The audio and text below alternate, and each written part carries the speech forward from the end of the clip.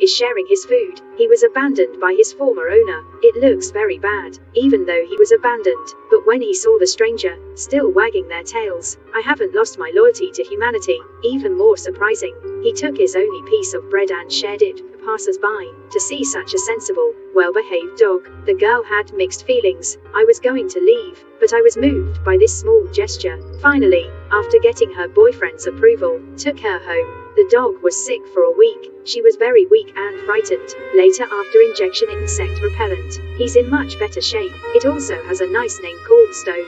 It's all about what he likes. Stone is a very optimistic dog. No matter how weak you are, I saw someone coming, he would struggle and wag his tail, greet people with a smile. After a few weeks of treatment, his health has greatly improved. I'm starting to show my energy. Preliminary show their potential to tear home. Stone is now 3 months old, or the little one.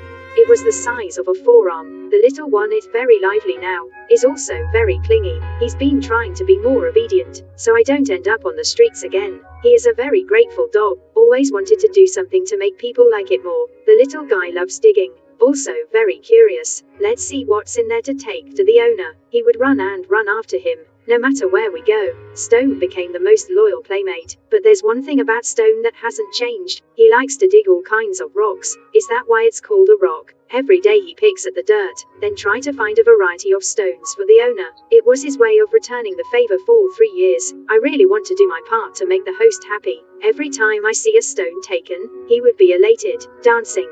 Master looks at him so good, and found him a girlfriend. From then on, Stone also had sweet love. But 3 years ago, he had been so down and out, almost died on the street. He did not ask mankind for charity. He offered to share what little food he had. Is really sensible. Let a person distressed. Alright, if you like, might as well give it a thumbs up. Thank you for support.